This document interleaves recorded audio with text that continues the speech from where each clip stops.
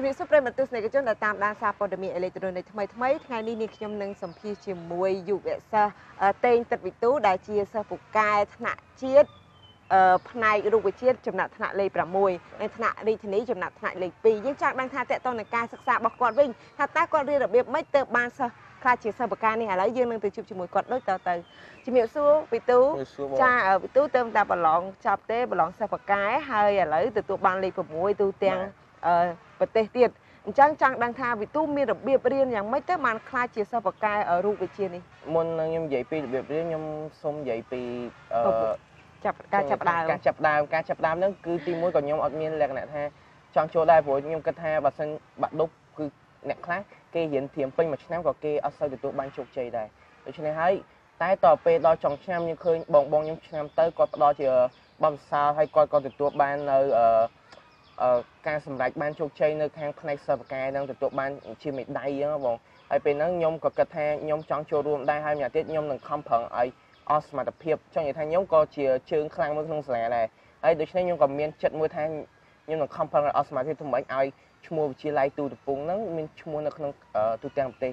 ជាប់សម្រាប់វិទូវិញត្រៀមខ្លួនប្រហែលខែទៅគណៈដែលវិទូលើកឡើងថាអ្នកខ្លះគាត់ត្រៀមខ្លួននៅពេលដែលគេចង់ប្រឡងសិស្សបកែត្រូវគេមានគ្រឹះតាំងពីថ្នាក់ទី9មកគេបំពន់មកមិនអាចមកយើងដើម្បីប្រឡងសិស្សបកែទី12សម្រាប់វិទូវិញត្រៀមខ្លួនប្រហែលឆ្នាំប្រហែលខែដែរបានប្រឡងសិស្សបកែជាប់ចំណាត់ថ្នាក់បែបក្នុងការប្រឡងសិស្សបកែយើងមិននិយាយទៅអួតអីខ្ញុំឃើញអ្នកខ្លះគេគាត់ត្រៀម2ឆ្នាំ1ក៏3ឆ្នាំក៏គាត់អត់ទាន់បានជោគជ័យដែរហើយចំណែកខ្ញុំវិញចិត្តដែលខ្ញុំចង់ចូលប្រឡងតែមិនចង់ឆ្នាំទី11ទេដល់ពេលហើយដូច្នេះហើយខ្ញុំក៏រៀបជាលក្ខណៈថា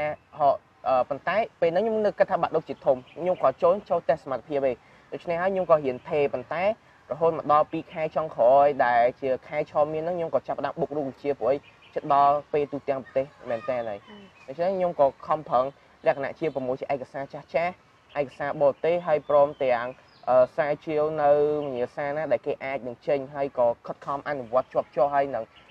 ហើយជាពិសេសគឺយើងធ្វើម៉េចចេះគ្រប់មេរៀនទាំងអស់ព្រោះថារូបវិទ្យាសិស្សបកែហ្នឹងគេមិនចេញតែទី10 2ខែចុងក្រោយទៅខំប្រឹងហេតុអីដែលសារតាវិទូមានគ្រឹះតាំងពីក្រោមមកព្រោះយើងមិនធម្មតាយើងបុករៀន2ខែដូចជាមិនបាទបើគេមើលមកអ្នកខ្លះគេថាខ្ញុំហ្នឹងអួតខ្ញុំទៅនិយាយបលើសទៀតប៉ុន្តែ2ខែហ្នឹងខ្ញុំនិយាយដោយពាក្យពិតព្រោះថាពេលវេលាគឺពេលហ្នឹងដូចខ្ញុំប្រកួត robot ផងខ្ញុំត្រូវត្រៀមបាក់ឌុបផងជាងពេលវេលាគឺថាមិនអំណោយផលសោះដូច្នេះហើយ2ខែចុងក្រោយហ្នឹងគឺខ្ញុំតម្លាក់គ្រប់មុខវិជ្ជាទាំងអស់ខ្ញុំរៀនតែរូបទេខ្ញុំដូចជាឆ្ងល់ឥឡូវចង់ឲ្យវិទូប្រាប់ថា2ខែហ្នឹងវិទូធ្វើអីខ្លះដើម្បីបានប្រឡងខ្លះជាសិស្សបកែទូទាំងរាជធានីបានលេខ2និងទូទាំងប្រទេសបានលេខ6នេះបាទក្នុងរយៈពេល2ខែហ្នឹងមួយទាំងមុនរាជធានីទាំងមុនទូទាំងប្រទេសយើងត្រូវប្រមូលមេរៀនយើងមកវិញទាំងអស់យើងត្រូវរំលឹករូបមន្តយើងត្រូវមើលបាតុភូតមេរៀនមួយហើយម្យ៉ាងទៀតមើលលើលំហាត់អនុវត្តគំរូហើយបន្ទាប់មកយើងក៏ប្រមូលជាឯកសារសិស្សបកែទូទាំងប្រទេសឯកសារសិស្សបកែរាជធានីចាស់និងជាពិសេសនឹងឯកសារបរទេសដែលសិស្សច្បងគាត់ណែនាំឲ្យយើងចឹងហើយយើងក៏ចាប់ដាក់អនុវត្តព្រោះថាការប្រឡងសិស្សបកែហ្នឹង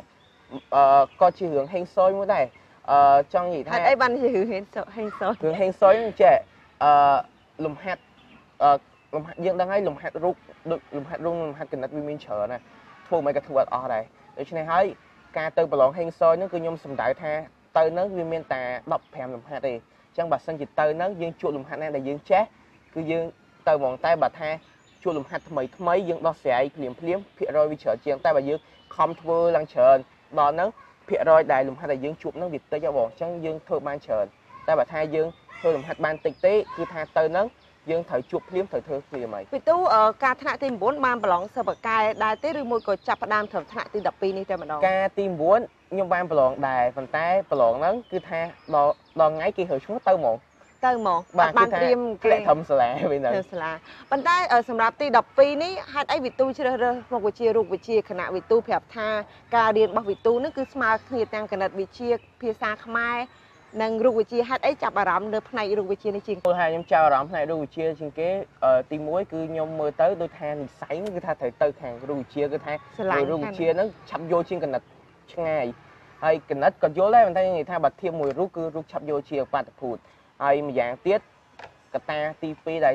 កត្តាធំបំផុតហ្នឹងគឺពេលវេលាព្រោះថា កណិតយើងដឹងហើយកណិតអ្នកខ្លះគេថាគឺជាបៃតារូបវិទ្យាអញ្ចឹងណាចឹងលំហាត់កណិតច្រើនជាងរូបវិទ្យាហើយរយៈពេលត្រៀមហ្នឹងគឺខ្ញុំមានតិចបើខ្ញុំសិនជាខ្ញុំត្រៀមកណិតខ្ញុំខ្លាចខ្ញុំត្រៀមអត់ទាន់ដូច្នេះខ្ញុំក៏បកមកត្រៀមរូបវិទ្យាវិញឥឡូវវិទូអាចប្រាប់កលឹះតិចបាននេះតកតងទៅនឹងការធ្វើលំហាត់រូបវិទ្យាគណៈវិទូដែលជាសិស្សបកាទូទាំងប្រទេសផងនេះថាតើមុនធ្វើលំហាត់រូបវិទ្យាបានថាតើសិស្សានុសិស្សគាត់ត្រូវយល់ពីអីមុនគេបាទបើតាមអ្នកគ្រូខ្ញុំគាត់ណែនាំក្នុងការធ្វើលំហាត់រូបវិទ្យាបានល្អខ្ចោះទី1យើងត្រូវយកបាតុភូតនៃលំហាត់ហ្នឹងព្រោះរូបតកតងបាតុភូតហើយទី2យើងត្រូវចាំរូបមន្តហើយទី3យើងត្រូវចេះបោះអង្គនិងស្គាល់តួអង្គនៃរូបមន្តមួយហើយដល់ពេលទី4យើងត្រូវធ្វើលំហាត់ឲ្យបានច្រើនការណាល្អការហ្នឹងគឺថាពេលធ្វើហ្នឹងមិនមែនយើងចេះធ្វើយើងត្រូវមានឯកសារពិគ្រោះទេថាយើងមានឯកសារចាស់ដើម្បីផ្ទៀងផ្ទាត់នឹងចម្លើយនឹងរបៀបធ្វើរបស់យើងនេះជាតិចនៃរបស់វិទូដែលតែងតែធ្វើជាប្រចាំឥឡូវសម្រាប់វិទូនេះមានពាក្យពេចន៍ឬក៏អីជំរុញទឹកចិត្តដល់យុវជនជាពិសេសបងប្អូនដែលគាត់រៀនត្រៀមឡើងទី12មកថាតើគាត់គួរត្រៀមខ្លួនបែបម៉េចជាពិសេសមុខវិជ្ជារូបអ្នកខ្លះគាត់ថាមុខវិជ្ជារូបហ្នឹងគឺពិបាកគាត់អត់យល់អីចឹងណាចុងក្រោយខ្ញុំក៏សូមផ្ដាំទៅបងប្អូនបើបងប្អូនថ្នាក់ទី11ឬមួយក៏ទី10សូមបងប្អូនទី1គឺចេះមេរៀនអស់ហើយបើមេរៀនជាពិសេសគឺមេរៀនមេកានិកព្រោះមេរៀនហ្នឹងអត់មានគ្រូណាបរៀននៃទី11គឺថារៀនអត់ទាន់ដូច្នេះហើយប៉ុន្តែប្រសិទ្ធភាពគេត្រូវទៅចេញដូច្នេះយើងត្រូវក្តោបមេរៀនហ្នឹងឲ្យបានច្បាស់ទាំង8មេរៀននៅក្នុងចម្ពោះហ្នឹងហើយយ៉ាងទៀតយើងត្រូវខិតខំសិក្សាហើយម្យ៉ាងទៀតអនុវត្តនៅក្នុងសង្គមជាក់ស្ដែងក៏អាចធ្វើឲ្យយើងឆាប់យកវិបាតុភូតលំហាត់ដែរហើយសម្រាប់បងប្អូនទី7ទី8វិញក៏សូមរៀនមេរៀនអាចរៀនដល់មេរៀនថ្នាក់ទី10ទៀតព្រោះប្រឡងសិស្សបកាយទី9ក៏គេចេញមេរៀនទី10ដែរហើយក៏សូមផ្ដាំទៅហើយការខ្ញុំហ្នឹងខ្ញុំអត់ដឹងថាប្រឡងសិស្សបកាយទី9ហ្នឹងវាបើឱកាសច្រើនដូចថាបើសិនជាយើងជាប់គេយកយើងទៅបំពន់ហើយយកយើងទៅប្រឡងនៅក្រៅស្រុកទៀតពេលហ្នឹងខ្ញុំអត់ដឹងអញ្ចឹងវាអត់មានថាកត្តាជំរុញទឹកចិត្តឲ្យត្រៀមខ្លាំងណាអញ្ចឹងក្នុងពេលនេះខ្ញុំក៏យកអបិសាទខ្ញុំហ្នឹងផ្ដាំទៅបងប្អូនថាការជាប់ទី9ហ្នឹងគឺយើងបានទៅប្រឡងក្រៅប្រទេសទៀតអញ្ចឹងឲ្យបងប្អូនខំប្រឹងទោះបានលេខ10ក៏ដោយឲ្យតែបានជាប់គឺយើងមានឱកាសទៅប្រឡងក្រៅប្រទេសបានដើរលេងទោះយើងជាប់ក៏យើងបានដើរលេងស្គាល់ស្រុកគេចាអរគុណច្រើនវិទូដែលបានផ្ដល់បទសម្ភាសន៍ដល់សារព័ត៌មានថ្មីតាក់ទងទៅនឹង